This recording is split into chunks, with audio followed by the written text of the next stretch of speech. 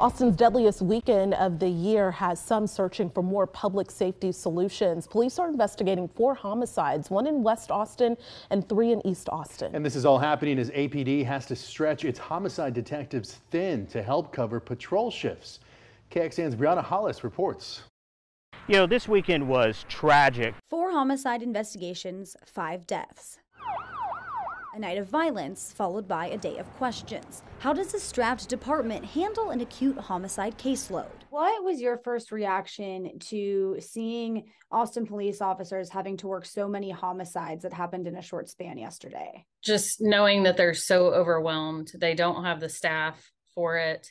Many of them are currently out on patrol. This double duty is one of the reasons DPS was brought in to help patrol Austin streets. APD says having homicide detectives help out with 911 calls is its, quote, innovative approach to addressing staffing challenges. You have to secure all of that evidence. Alexandria Bills worked as a crime scene specialist for APD until 2021. She shared insight on how long processing crime scenes can take. You're on scene for maybe like 5-6 hours. If it's a really big scene, 10 hours, 12 hours, and that's just the scene. The next day, you have to go pick up the autopsy evidence. From one call to the next, it was a real shock to the system. Stephen Rivas, a public policy consultant in Austin, says he hopes this pushes the city and the Austin Police Association to come to an agreement on a police contract soon. We absolutely need to come to a consensus. It doesn't matter if it's homicide or some other crime. All of these detectives are being forced to go out and supplement patrol, work patrol shifts.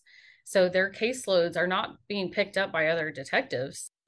Now, we reached out to DPS to see if troopers could have had any role in helping manage workloads for APD homicide detectives this weekend. A spokesperson says the agency doesn't have anything to weigh in on this front at this time. As you know, the city ended its partnership with DPS last week after a traffic stop involving a man and his young son. But Governor Abbott ordered the agencies to still continue to patrol in Austin amid the police staffing shortage. And Bree, we do understand that this is the first time this year we've had 3 homicides in one day. When is the last time we've had a stretch like this that really raised a red flag for APD? So it was actually pretty recently. It was back in March where there were 6 homicides in the span of 10 days. You can see them all on the map here, all in different parts of town, all in different city council districts.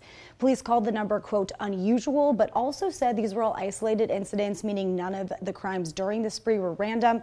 There have now been 39 homicides so far this year, Jen and Daniel. All right, Brianna Hollis, thank you so much for all of that.